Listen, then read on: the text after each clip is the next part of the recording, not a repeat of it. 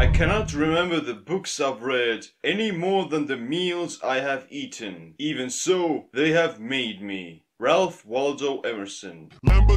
Knowledge. Probably one of the most fundamental things you can do for your self-actualization is to get your nutrition right. What you put in your mouth directly impacts how you're going to feel, perform, and who you will become. Food is fuel that your body needs to carry out almost every physiological process. If you put garbage into a sports car, do you expect it to run as optimally as if you had used quality jet fuel? No. High performance requires high fuel sources. This reflects in Maslow's hierarchy of needs as well. At the top of the pyramid there is self-actualization, and at the bottom you have the organism's most basic needs, turning calories into babies. To get to the top, you have to start from the bottom. Started from the bottom, now we're here.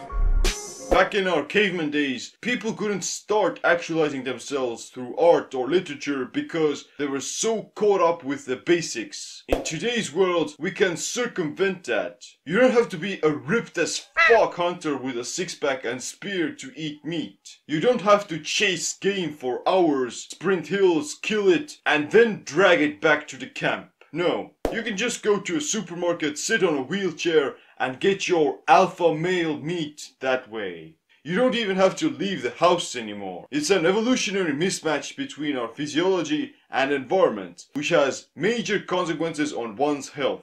Health is the soul that animates all the enjoyments of life, which fade away and are tasteless without it. Lucius Annaeus Seneca. I've seen way too many people who take their health for granted. They eat whatever they can find like scavengers, and ignore the warning signs of disease that show all over their bodies. Then they wonder, why am I sick? How come I can't lose weight? What caused this to happen? What indeed? What's even more bizarre about this is that some of them are self-actualizing people. They're incredibly creative and inspiring, yet they have one problem.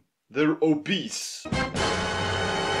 Not because of their genes, but because of their bad habits. I don't want to call out any names, but George R.R. Martin, the author of the Game of Thrones books. Come on, man. You created this amazing book series, are balling in life, but you still choose to trade indulging in food over living an even more successful life for longer. I would imagine if he lost his weight and got fit, he would expand his lifespan by at least a decade or two. But at the moment, Westeros is bound to have a successor.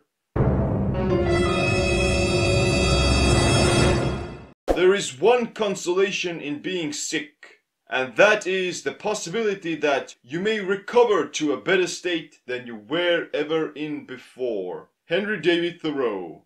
What you can and must do is practice some foresight and realize that what you're doing today has a huge impact on tomorrow. Stop sacrificing long-term abundance, that life of greater fulfillment and bliss, for the immediate gratification, the momentary pleasure of an endorphin rush. Always start from the bottom and focus on your health, instead of taking it for granted. Started from the bottom, now my whole team fucking here. Thanks, Drake. If you do, then your progress in becoming a self-actualized person will be that much better. Yo, thanks for watching this video. Make sure to subscribe to Isaac's channel and check out my own channel as well. My chickens salute you, Isaac. I'll see you next time.